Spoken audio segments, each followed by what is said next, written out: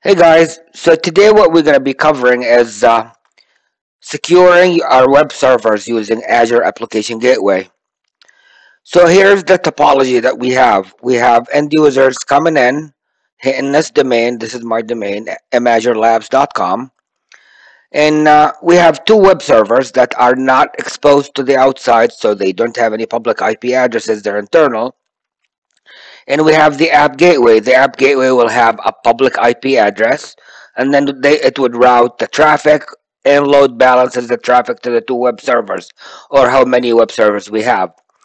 Now we're allowing port 443 from outside to hit the app gateway, and then we're allowing 443 to the web servers. Of course, if you want to allow port 80 also, you can, but in this demo, I'm only allowing port 443. Now, also, I want to mention that the web servers are in a subnet, separate from the app gateway. So you can't have the app gateway in a subnet with other resources. It has to be only with itself. And this all is in a virtual network in Azure. Now, if you need to know the basics about virtual networks, subnets, and network security groups, and how to secure your subnets, I'll leave a link in the description below to my video that goes over these topics in details. But for here, let's get to it. And I'm going to go ahead and show you what I have. So I have the web server 1 and the web server 2, as you can see. No public IPs. And if I RDP into them, I already set up IIS on both. So if the load balancer or the Azure App Gateway hit the first web server, it'll say I'm web server 1. And if it hit the second server, it's going to say I'm web server 2. So now that the IIS is working, let's go ahead and create our application gateway. So I'm going to go ahead and say create from here. All right, and then here we're going to search for application gateway.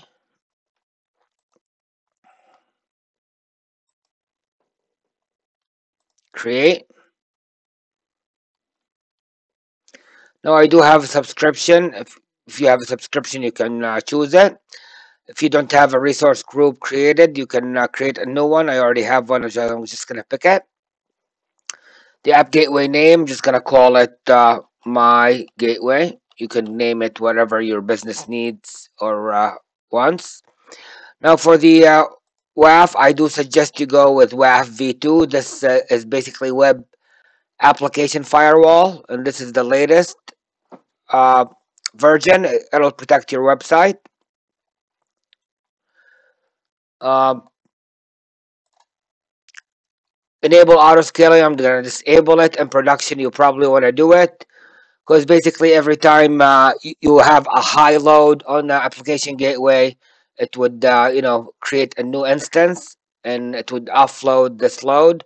But in this lab, I'm not going to, and I'm just going to create one instance.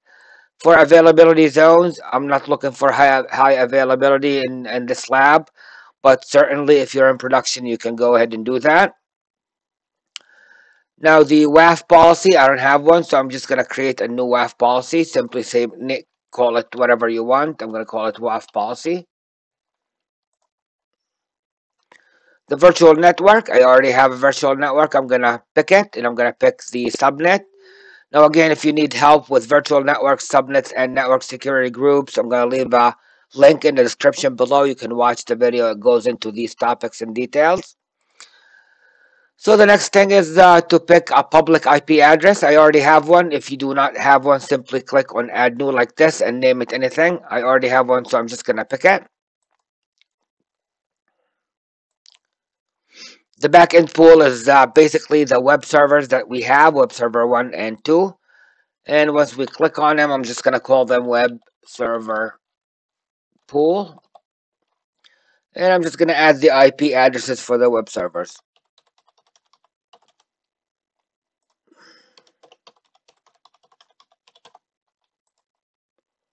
And click add.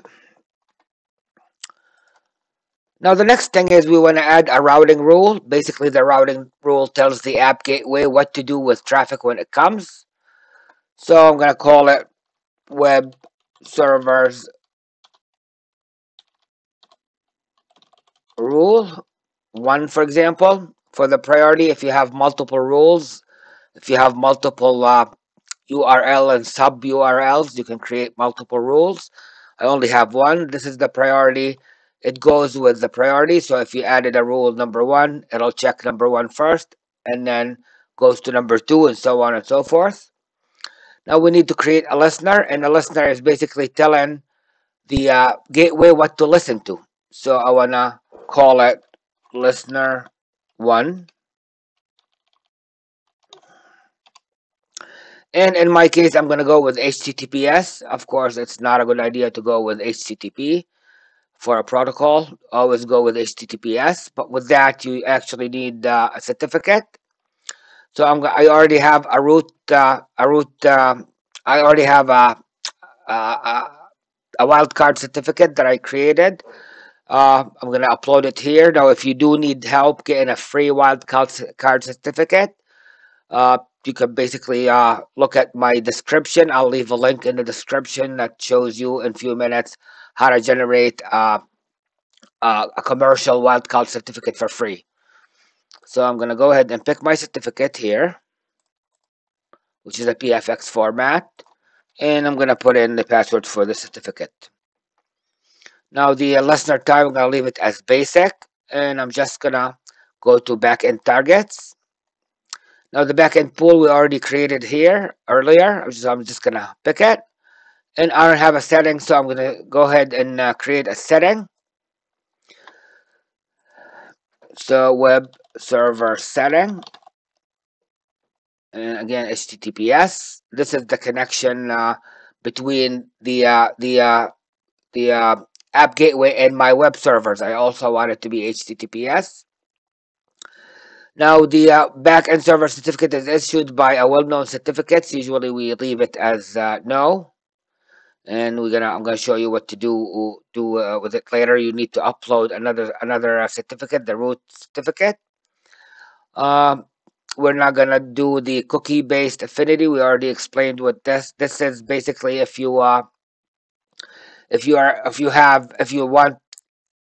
end user, if the end user is connected to your app or website and they're working on a database, for example, and then they got disconnected, and you want them to go back to the same web server, you would enable this. But in my case, I'm not going to. Now override the new host name. I'm going to say yes. And basically, I'm going to put in my domain name.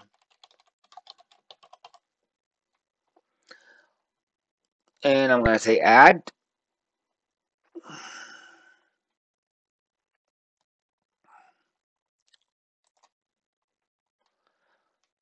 So now it's asking me to upload the root certificate, which I missed apparently earlier. Oh no, it needs a certificate name, so I'm gonna call it PFX certificate, just a name.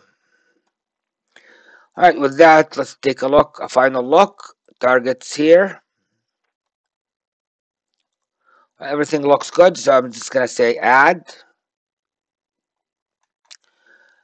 Now I'm gonna say next. I'm not gonna add tags. I'm gonna say create. Now this is gonna take some time to create, but validation failed. Let's see what's going on here. Validation failed. So it says data or key vault must be specified for the certificate. Let's go take a look at the certificate here again and see what we have done wrong.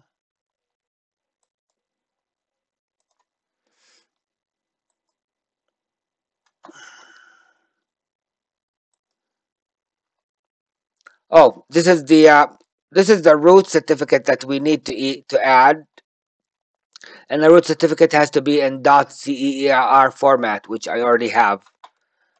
So I called it root cert, and I'm uploading it.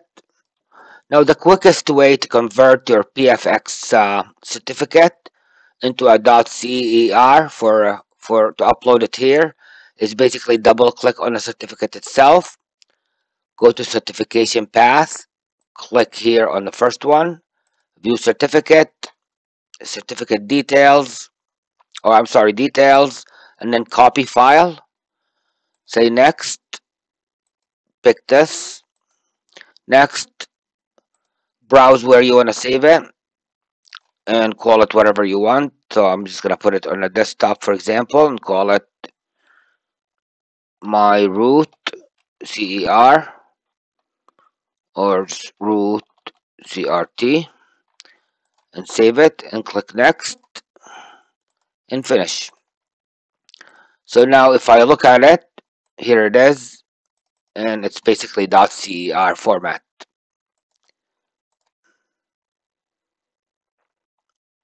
And I'm going to save it now.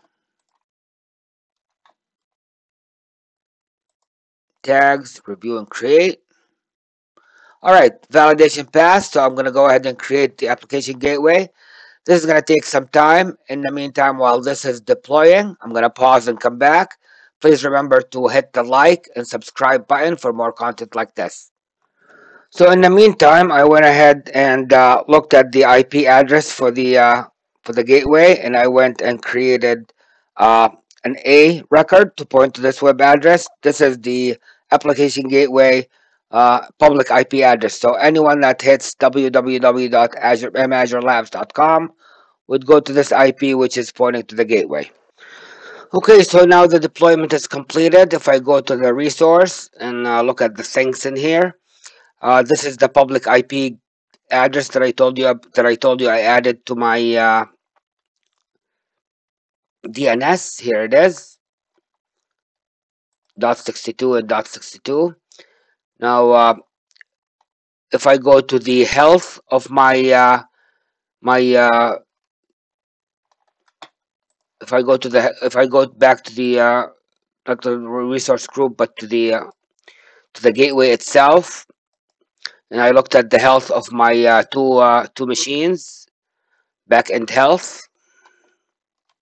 I can see they're both healthy, as you can see, answering on port 443. Now, if you missed where I added at the end that root certificate, it's at the backend settings here. You click on it in case if you missed it, or if Azure did not present it to you, because it wasn't really an option for me to add the certificate when I was configuring it. So you add it here, basically. That's where we added the host name and everything, if you remember. Alright, so now let's test things out. So if I go now to HTTPS and go to www.mazurelabs.com, as you can see, the load balancer, and this is outside. If I ping mazurelabs.com here,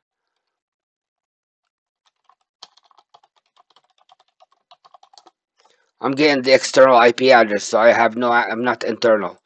So I came to Web Server 2. Now the load balancer basically, or the Azure App Gateway, which balances between the two web servers, sent me to Web Server 2. Now if I refresh this, as you can see, now it sent me to 1. Maybe if I refresh again, I go to 2, and so on and so forth. Now what am I going to do is just to test things out. I'm going to go ahead and shut down one of the two machines. This is the machine which is the .30. I'm going to just stop it from the Azure portal here.